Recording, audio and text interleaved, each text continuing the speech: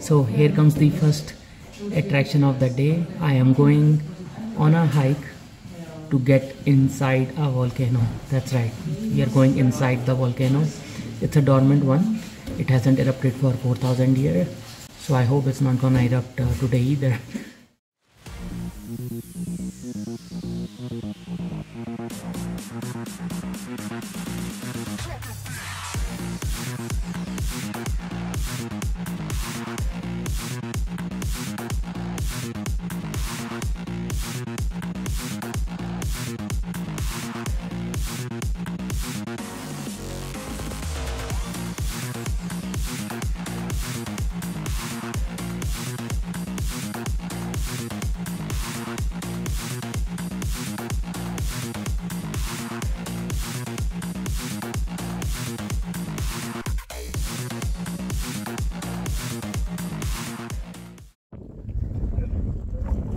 It's mid-May and believe it or not, it is snowing.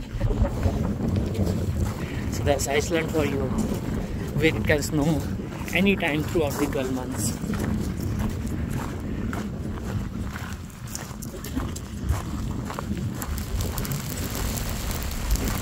I hope you are able to see the snow on the camera, but it's a sideways snow and it is really hurting on the face.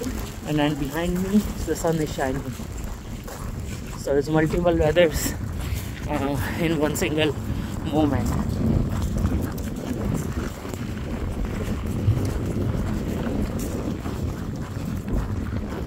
Alright, so we are going to walk over the ice.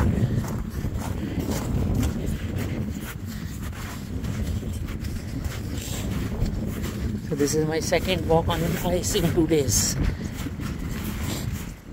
So now I'm standing on this bridge, and you know what is the craziest thing about this bridge? So you see the opening underneath the bridge. You know what that is? It's actually the American and the Eurasian tectonic plates. So basically, I'm standing in between North America and Europe simultaneously. On my left is North America, on my right is Europe. So there is also a helicopter tour you can do to come here to the base camp, but guess how much does it cost? 100,000 Icelandic kronas, that is 7,000 USD. That's crazy. But even with that, so even though we are at the base camp now, we still have to do the last 10 minutes of hike, whether you are walking or you are taking the helicopter.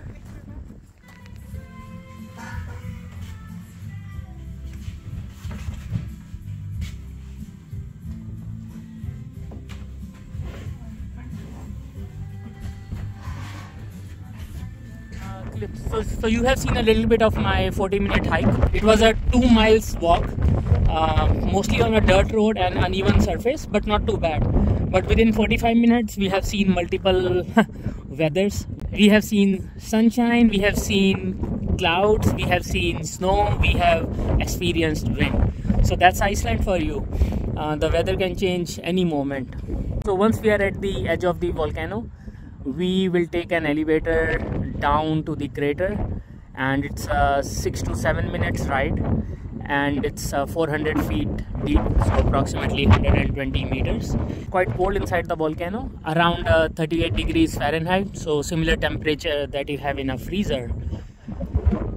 I am excited to have this experience. Like I said, you know, this is the only place in the world where you can experience it. We have been divided into 2 groups, a group of 5 people each, and I am in group 2, so we'll be going a little later. And we are going to get a helmet and harness similar to how it was yesterday for safety reasons. I'm ready to go inside the volcano. See you soon. Alright, so the journey finally begins. Siyavar Ramachandra ki jai.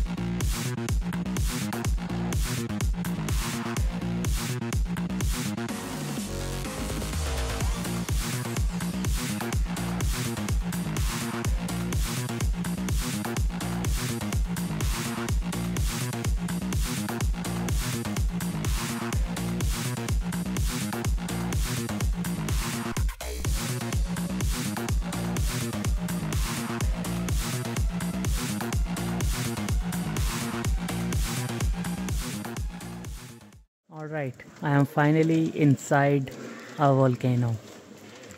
400 feet deep from the surface, and as I mentioned earlier, this is the only place in the world where you can do it. And I'm going to make rounds and capture video as I go, but I wanted to briefly talk about this experience. So this is a fairly safe environment, and there are no insects or no snakes. Well, there are no snakes in Iceland anyways. Yeah, if you have claustrophobia, then this might be tricky, but otherwise it's a great experience. So I have about 25 minutes to experience this, and let me share some information. So this volcano is unique for two reasons. First of all, this is the only place in the world where you can go inside a volcano, and secondly, so usually when there is a volcano eruption, the lava goes out, but in this case that did not happen. The lava did not go out, it actually fell back. And you can see the marks, like one here and one opposite there. So that's the opening where we came from, and now we are at the crater. Let me also share some information about the coloring of the rocks. So the black color is because of basalt, the red color is because of iron, green color is because of copper, yellow is because of sulfur, and white is because of silica. So there are assigned path here on which you can walk, but again they are all rocks, so it's quite dangerous. If you are not following the assigned path, you may fall and get injured. Also there is a water dripping from the glacier ice, and that's why it is slippery here too, so you got to be extremely careful. So there is something that I'm going to do now. I'm going to pick up a rock. No, I do not want to steal it from here. I'm not taking anything, but for one particular reason. Remember how I said that the volcano last erupted 4,500 years ago? So I'm holding a piece of history in my hand. So to give you a different perspective, when this volcano was erupting in Iceland, the pyramids were being built in Egypt. So how crazy and insane that is, right? So here in my hand is a history of 4,500 years. Alright, let's go. Alright, before I go back up, here is another shot of the volcano.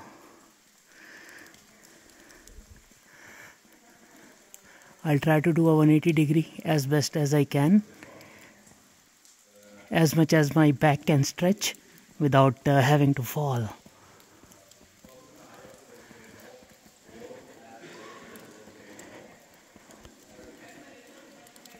That's the best I can do. And that's the opening of the crater where we came from. So let's do a 360 degree and then I'll be on my way.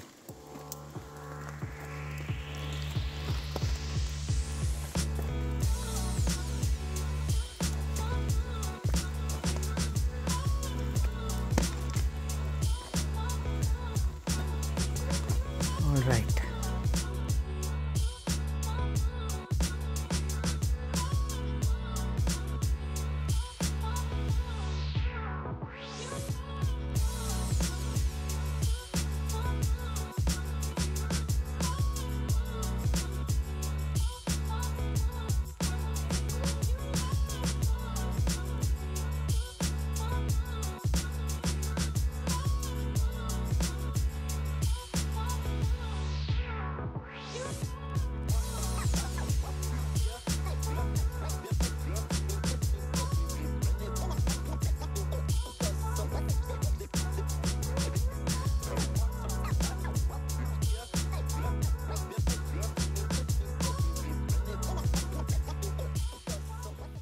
Alright, so after an amazing excursion into the volcano, we came back and we had hot soup. It was included in the price I paid, which I will tell you how much it is, I don't remember.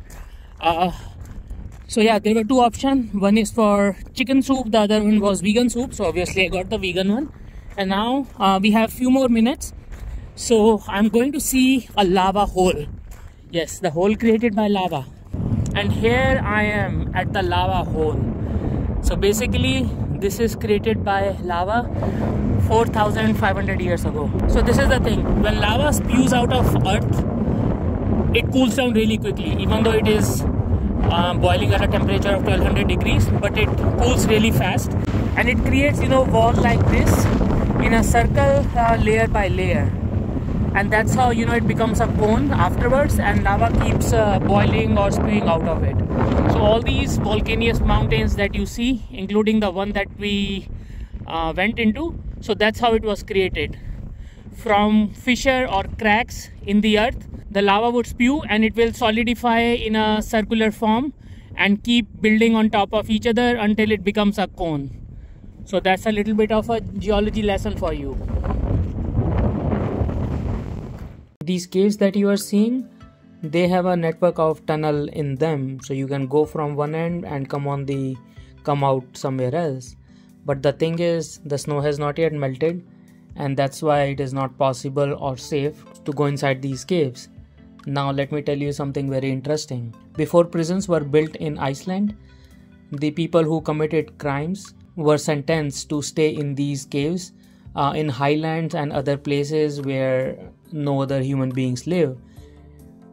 And they had to live for almost an entire year or sometime even longer, depending on the type of crime they committed.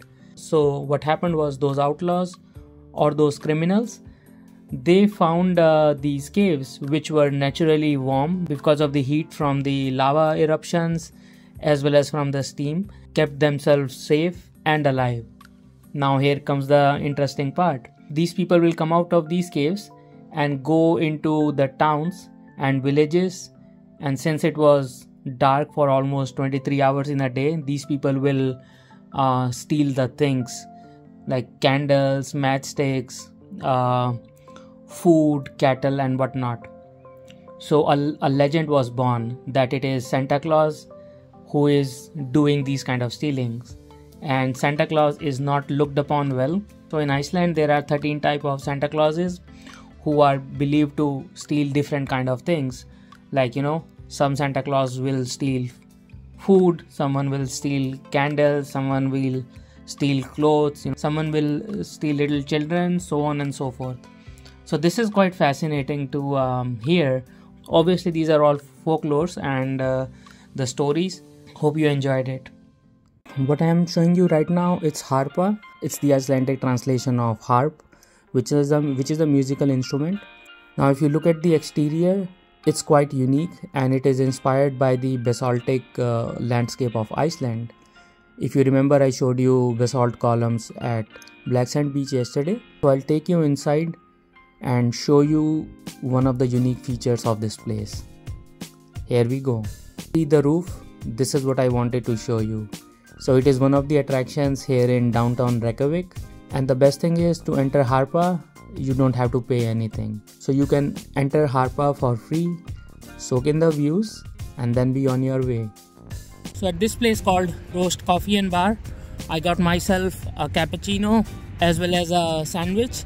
So this sandwich is little unique because the jam they used, it's a chili jam, and when I ate it I could feel a little bit of red chili flavor in it. So it was something unique, so that's why I wanted to try this sandwich. Now it was expensive. It costed me 2,780 kronas, which is approximately $20. Nevertheless, I paid for the experience, not for the food. Now the plan for me is to go and do some souvenir shopping closer to where my hotel is. Since I'm finishing the day early, I'm planning to pack my suitcase so that I'm not rushing tomorrow night or on Friday morning.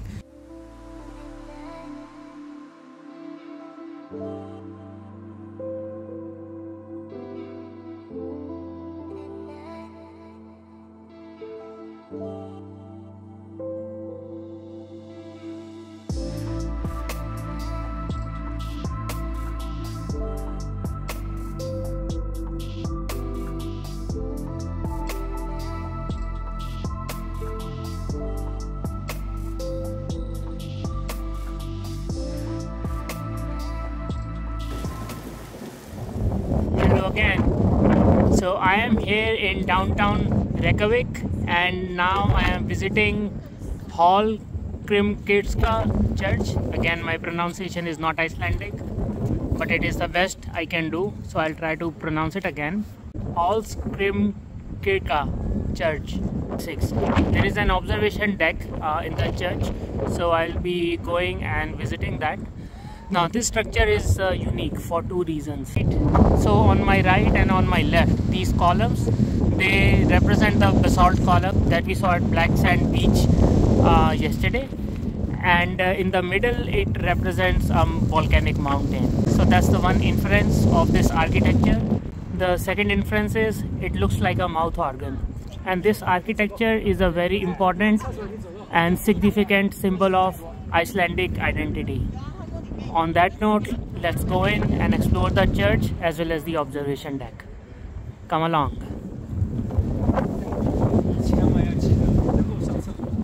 So I am at the observation deck in the church tower. At this moment I am at the lower floor, which is completely covered and even windows are closed.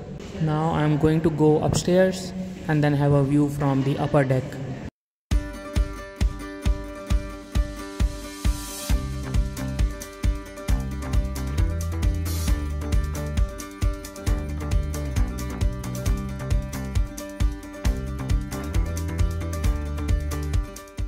This upper deck has no windows, that's why it is quite cold and windy here, but I will still capture some nice videos and share it with you. Frankly speaking, when I was told that I should visit the church tower, I was apprehensive about it because I wasn't sure how the views would be, but to be honest, it's a very nice view of Reykjavik, and all these colored roofs and building walls look so nice.